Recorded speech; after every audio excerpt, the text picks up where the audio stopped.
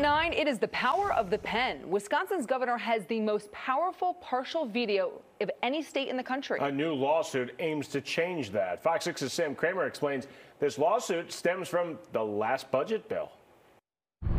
In a state as politically charged as ours, the governor's partial veto could be the most bipartisan tradition we have. In other parts of the country, in other parts of the world, for that matter, the veto is a relatively boring maneuver between the executive and the legislature. In Wisconsin, it's a sport. In 2005, Governor Jim Doyle issued the Frankenstein veto, slashing pages down to 20 words to move more than $400 million to his Department of Administration. In 2017, Governor Scott Walker penned the 1,000-year veto, extending an energy program pause meant for 1 year until December 3018.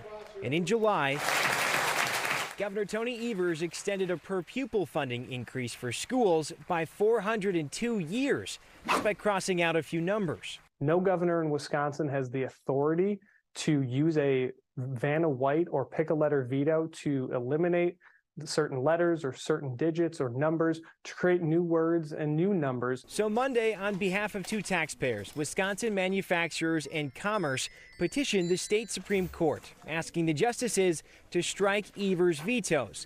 In a statement, a spokeswoman for Evers accuses Republicans and their allies of stopping at nothing to keep resources from public schools.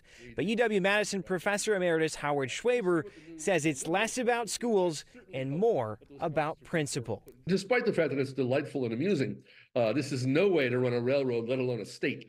And so I certainly hope that the Wisconsin Supreme Court will agree. That was Sam Kramer reporting.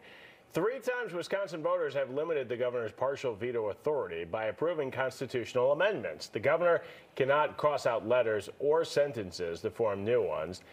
It's not clear if or when the court would pick this up, but the experts predict it wouldn't take long.